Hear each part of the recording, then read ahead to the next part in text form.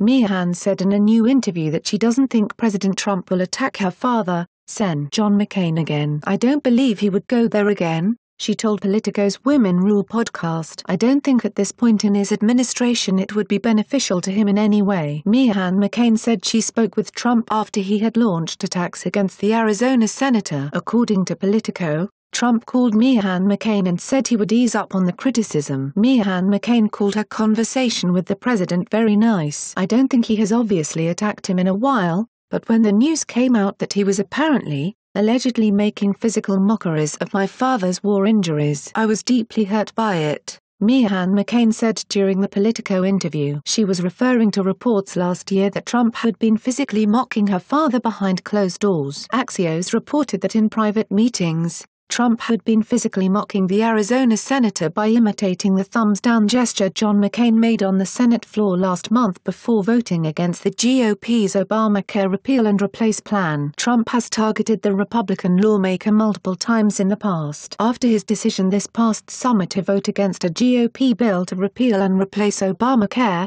Trump said John McCain let down his party and the people of Arizona. Last year, John McCain during an event blasted half-baked, spurious nationalism in the United States. In response to those comments, Trump warned, "At some point, I fight back and it won't be pretty." John McCain later responded, saying, "I've faced far greater challenges than this." In November of last year, John McCain again ripped Trump as having no principles and beliefs. "I don't agree with the way he's conducting his presidency, obviously," John McCain said during the November interview with Esquire. "He's an individual that unfortunately is not anchored by a set of principles. I think he's a person who takes advantage of situations." Trump in 2015 also mocked the Arizona senator's military service during the Vietnam War, which included more than 5 years as a captive of the North Vietnamese. "He was a war hero because he was captured," Trump said at the time. "I like people who weren't captured." Meghan McCain, during the Politico interview,